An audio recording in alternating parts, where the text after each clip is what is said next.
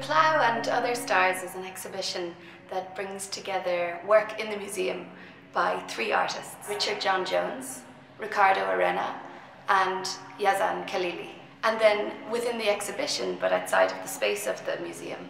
we also have a lecture performance by Lara, Khaldi and Yazan Khalili, screenings by Riccardo Arena, and a series of ongoing unannounced interventions by the Centre for Dying on Stage. This exhibition really started with the work of Riccardo Arena, and then out of that my interest grew in the direction of other artists who maybe have an affinity with some of the interests that he explored through his work Vavilon, which is based on these islands off the coast of Russia in the White Sea called the Solovki Islands. A very ancient, ritualized land, and through studying these islands and going there and spending time there, he became very interested in Russian cosmism, which is a philosophical movement that really promotes life extension through any means possible. Riccardo's work brings together this beautiful celestial collage of images that are forced into a constellation, into a narrative, and this narrative has been born out of a very intuitive personal journey. Richard John Jones is a very wonderful artist originally from the UK. Richard often connects his work with histories that have been overlooked or forgotten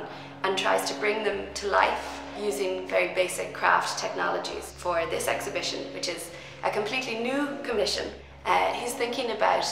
something that was called the Island Book. It was a series of books around in the 5th century which acted like a kind of way to describe or illustrate other lands that were unknown.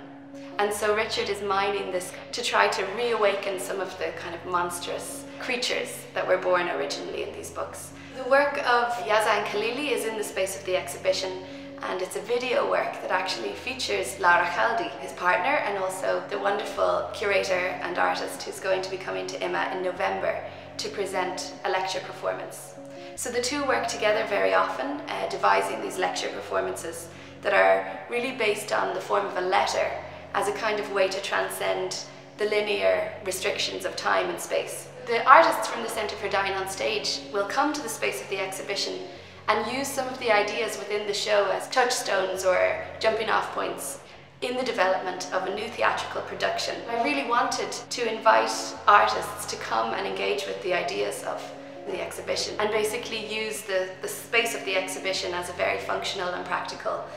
area to rehearse what they're going to do or talk about and think about what they're going to do, and in some way make them into something that's almost reincarnatable through this idea of performing the play subsequently. One of the things that I'm really interested in is the overlap between performance and performativity,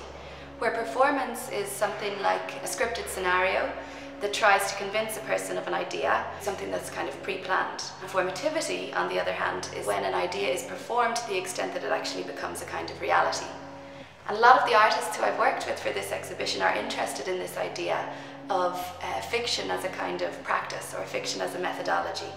And so one of the things that I hope the exhibition does is kind of bring that to life in a way by talking about death and potential for art to be a space to think about the ideas around immortality. Really, the most important thing for a viewer to remember when they're experiencing the exhibition, trying to engage with the works, is that you're alive.